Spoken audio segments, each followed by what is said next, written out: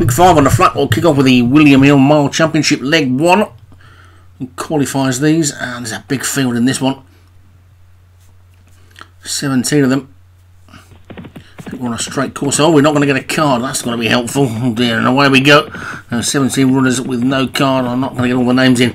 For this one, it's Parisian Passion, who's gone off into the lead right over on the far side of the rail. Fine Racer is also through there as well, but now it's going to be Hong Kong Fooey who comes through. So thank goodness it's a straight track at least, but it's Hong Kong Fooey with Fine Racer over on the far side.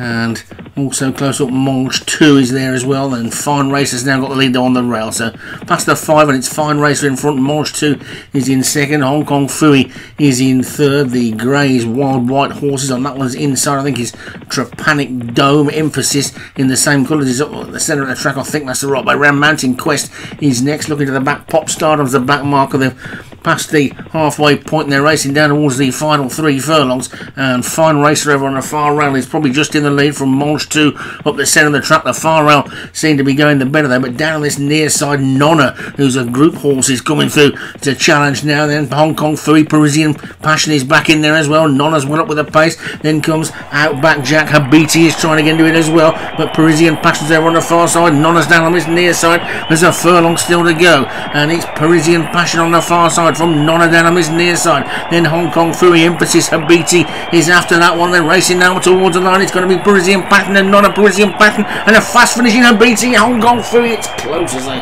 flash past the post.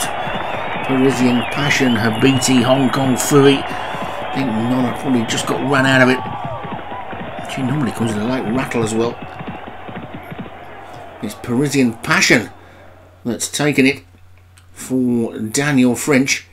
Habiti for Graham Clutterbuck was second. Hong Kong Fooey for Paul Rogers was third. Also took fourth with Emphasis.